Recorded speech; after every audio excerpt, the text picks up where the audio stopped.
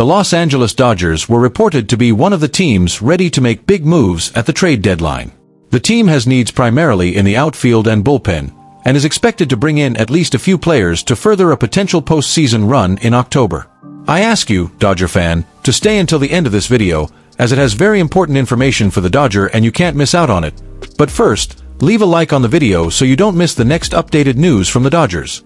In a recent interview with Dodgers Nation, ESPN's Buster Olney addressed President of Baseball Operations Andrew Friedman's mindset heading into the upcoming trade deadline.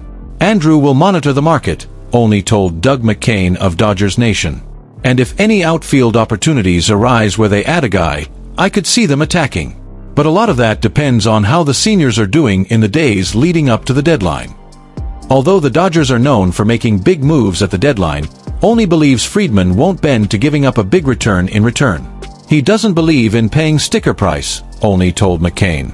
And if you get into these situations where you have to pay sticker price plus 10% and you have a 7-game lead in your division and you have a 98% chance of making the playoffs by mid-July, I just don't think let there be a reason for him to go out and go crazy and say, yes, we're going to destroy the agricultural system.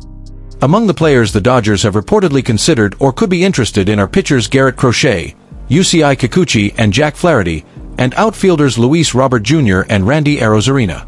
The deadline for exchanges is July 30th. The Dodgers have a history of pursuing impact players at the trade deadline, and Friedman's philosophy has been to balance the team's immediate needs with preserving the franchise's future.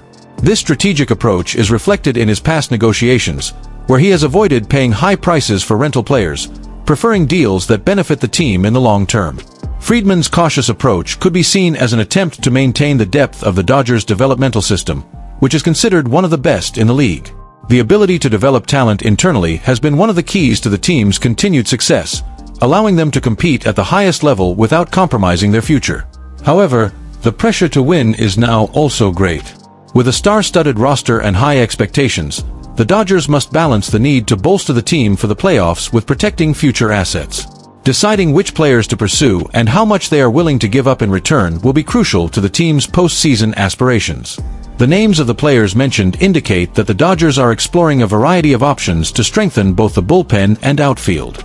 Each of these players would bring different skills and experience to the team, helping to fill specific gaps and providing additional depth.